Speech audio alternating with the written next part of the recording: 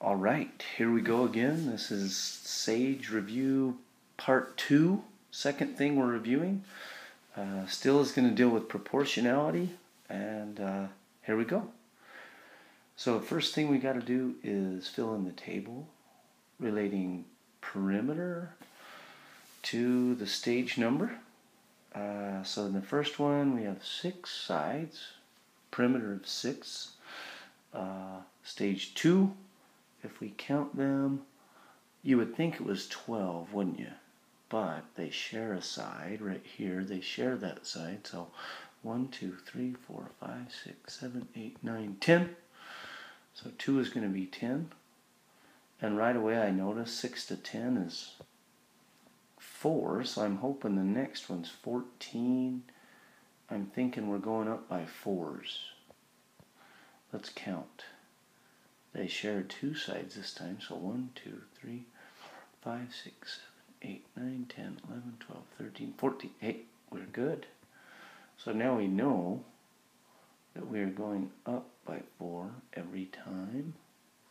So 18, 22. So we're growing by 4. But it's always good to take a look at the 0 stage. So if I work backwards, 5, 4, 3, 2, 1, 0, and I go 22, 18, 14, 10, 6, if there was a 0 stage,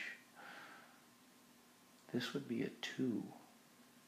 Okay, so that's an important number. That helps us with a formula.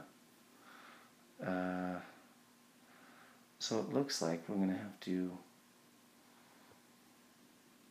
we're growing by 4, so we're going to do 4 times x. But if I do 4 times 5, do I get 22? 4 times 5 is 20, so no. But if I add on the 0th stage, so 4x plus 2, it should work. 4 times 5 is 20, plus 2 is 22. So that means we're going to be doing 4 times 10 plus 2 is 42. 4 times a quarter is 100, plus 2 is 102. 4 times 100 is 400, plus 2 is 402. Wow. So we kind of are going faster. We created an equation. So our perimeter equation is 4x plus 2. That'll get us any train we want. Okay. Step 2 is create the graph of the relationship, and I labeled it already. Went by 1, skipping 1, but going by 1. Every 2 is worth 1, and then 2, 4, 6, 8 for the vertical. So stage 1 has 6. Says so right here. Stage 2 has 10. Stage 3 has 14. And now I can kind of see the pattern easily to graph it. And then I can just draw my line. It goes through there like that.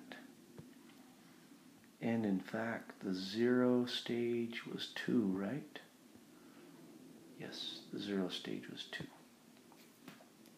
So, we can see we're growing by 4 every time, but we start out at 2. We do not go through the origin. The origin would be right here. And so this question right here, is the equation proportional? We'd have to say no, because our line does not go through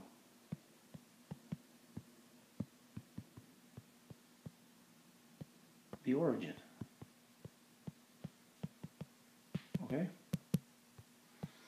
And there's another way to look at it. Just really quickly, if we write perimeter over the stage and compare all those fractions. So 6 over 1, 10 over 2, 14 over 3, 18 over 4. Are those equivalent fractions?